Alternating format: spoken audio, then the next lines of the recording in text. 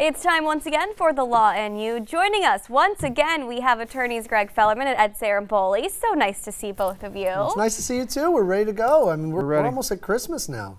Well, it's only the 6th. Oh, we have a while yeah. still, but we're getting there. By. It's just flying by. In the holiday spirit, we love it. And we love free gifts, like free legal advice. So here, we're giving you an answer today. Daniel in Scranton asks, I was walking into a restaurant last week and tripped over a crack on the sidewalk. I broke my wrist and hurt my back. I notified the restaurant and filled out an incident report. Who is liable? So, so people may not know this or understand this, but you are responsible for the sidewalks outside your home, your business, etc.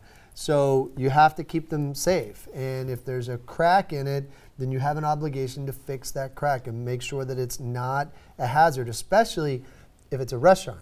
So if it's a restaurant, people who are coming into your restaurants have you owe a higher duty to under the law, meaning that you have to inspect, warn, or make repairs.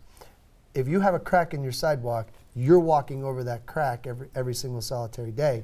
Clearly you have to see it, do an inspection, at least put a warning sign up at a minimum.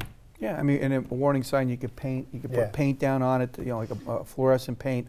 A lot of things you can do to warn the people, try to repair it, do the best you can from a restaurant owner's standpoint. And obviously I think, the person walking into the restaurant, if it's open and obvious, that could be a defense to this case. Was the person impaired? What kind of shoes were they wearing? These are all the things the defense is going to ask when they defend this case. So, if this case came into our office, these are the questions we'd ask. This is the type of investigation we would do. We go out there and photograph it, video it, do whatever we can, and then obviously get some photographs of it. Save your shoes, save your clothes. All of those things will help in pursuing this case. Yep. All right, great advice today, guys. Thank you so much for your time. If you have questions for the Law and You, go to pahomepage.com.